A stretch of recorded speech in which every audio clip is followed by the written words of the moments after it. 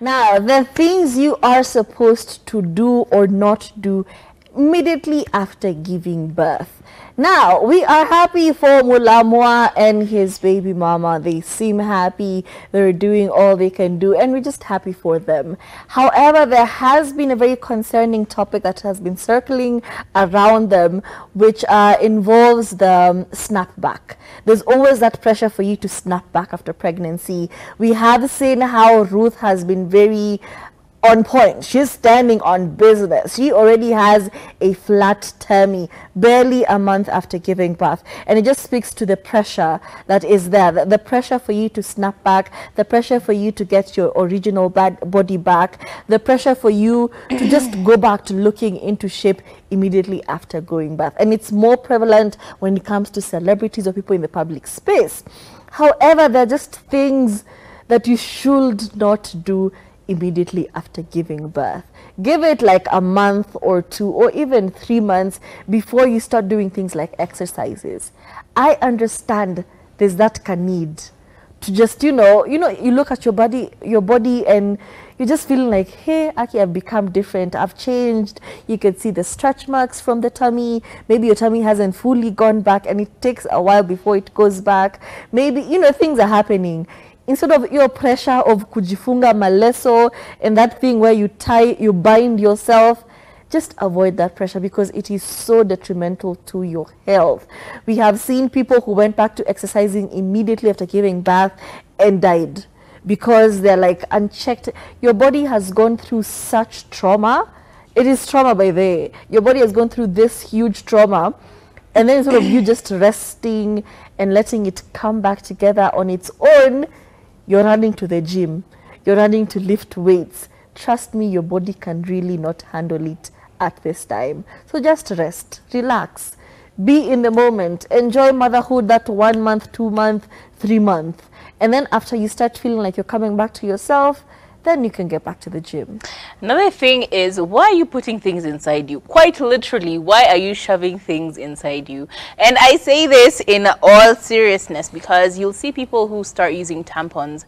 It's barely been weeks. Because you're bleeding. There's a lot of bleeding that happens after after you've given those birth. Adult diapers. You have those, yes, those massive ones. They look very comfortable though. They're so comfortable. They look like you're sitting on clouds. Anyway, I'm in the wrong place.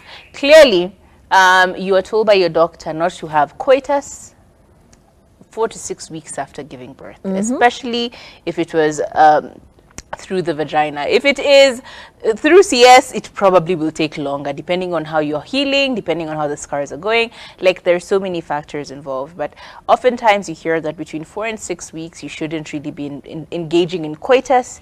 You shouldn't be using tampons. You shouldn't be inserting anything in you, including douches. I don't know why everyone is so freaked out. You're just trying to douche. Douching it's like basically, how do you even describe it? It's like an object which you put water in it and then you shove it up yourself to clean and get rid of whatever is happening inside you. We've been told this many times. It's not good for you. It messes up with your pH balance. You don't even know whether the water is purely clean. You're over there just adding germs inside a very delicate, wounded space. Like, just stop putting things inside you, period. For 4 to 6 months, or at least the doctor says you're good. Exactly. And also just eat. Allow yourself to eat. Allow yourself to enjoy the meal. And I know kuna kwanga na hiyo pressure. Yeah, Aki, I can't be out here eating like a fundi. I'm going to, my body is going to get out of shape. Trust me, the food you're consuming, you're also giving out as breast milk. It is so taxing. I remember, like, after having a breastfeeding session, you're feeling so hungry, you'll eat anything that moves. And in these moments, it's so easy for you to just eat junk food. Like, the closest thing is what I'm going to eat. At 3 a.m. in the darkness, I'm just munching. I'm just eating crepes while my child is sleeping because you're just so hungry. So I think for this, just prepare a snack. Be preparing like healthy options for you. Make sure you it's nutritious meals, because we have seen people who lose their teeth after giving birth, after breastfeeding. The way your hair hairline inanzia hapa, inaanza kurudi nyuma, because all the nutrients in your body are just being sucked out by this small, you know, vampire that is breastfeeding from you. And also at the same time, there's absolutely no need for you to start taking alcohol again. You have stayed off of alcohol for 9 months. Why are you so quick to get on a bottle at all of 1 month? Please, your body is still adjusting. Just avoid things like smoking or being around smokers. If your partner is smoking, let them take it outside. Your child is now involved. You can't smoke around your child. You can't take alcohol around your child unless you're not exclusively breastfeeding. I think these are just the things you're supposed to avoid. I didn't know that children can actually die from secondhand smoking. It's called SIDS. SIDS is actually like a spectrum of things. Even if they sleep wrong, that's why you always have to be vigilant. With like 0 to 3 months, SIDS it happens a lot. They could sleep the wrong way, the blanket could cover them, and they're unable to breathe. A lot of things. That's why it's called sudden death. It's not just one thing that causes it. It's just the environment, and acclimating to it could lead to a lot of things. Damn.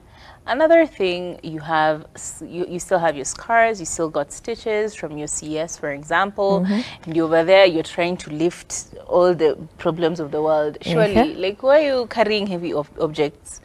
Why are you over there at the gym? You've decided now is the time you will do 70 kgs per side. Like, what are you doing? What are we doing, surely?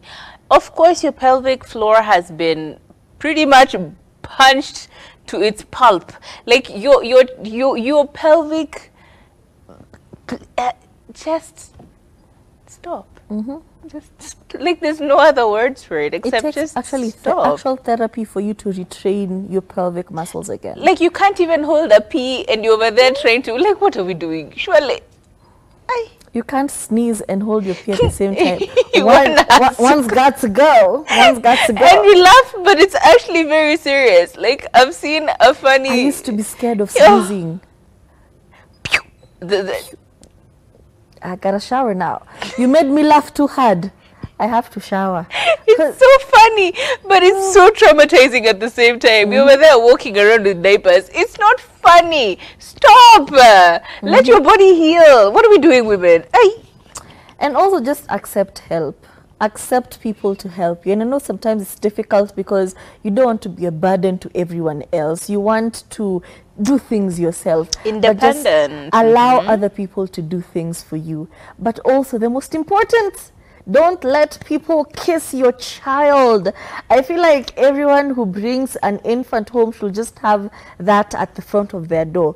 Do not kiss the child. We have seen cases of children who get STDs because they were kissed by adults, who get herpes, cold sores because you decided to kiss my child. Please do not let people kiss and hug your child. If possible, if they can wear a hazmat suit, and you provide a PPE at the front door, and you're like sterilized, the better. But just don't also allow people to come around your child that often. Yeah, their immune is still in development. Like, there's so many things that could happen to this. Honestly, somebody could even hold your baby wrong and they're gone. So umesikia kuna seeds, and you are just allowing random people to grab your child. They're not even holding the neck. The other day, I think I saw this man holding the baby of the child.